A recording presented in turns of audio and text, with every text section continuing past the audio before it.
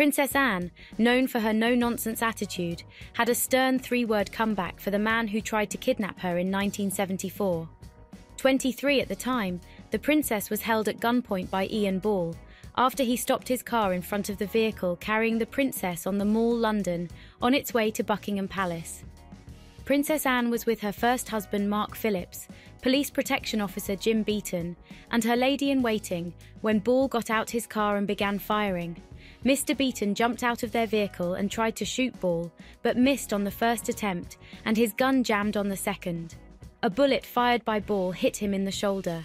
Anne's chauffeur, Callender, was shot as he tried to disarm Ball, as was Brian McConnell, a nearby tabloid journalist who attempted to intervene.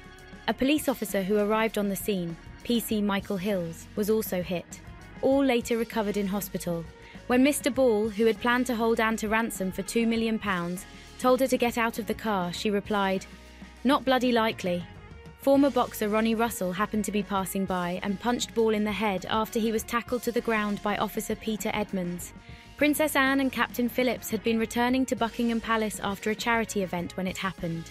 Speaking about the ordeal on ITV's Anne, the Princess Royal at 70, Anne recalled, "What is interesting is what you remember and how you remember it. Because although I thought I remembered everything that happened, I would never have been able to swear I could remember in the right order. Because they were like photos, individual snapshots, very clearly." Both Mr. Beaton and Mr. Russell were honoured for their bravery, with Mr. Beaton, now 80 years old, being awarded the George Cross.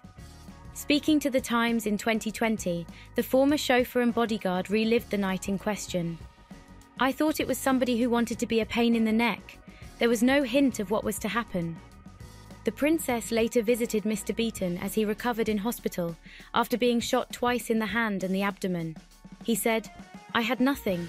There was no backup vehicle. The training was non-existent. But then again, we thought nothing was going to happen. They are highly specialised now, highly trained."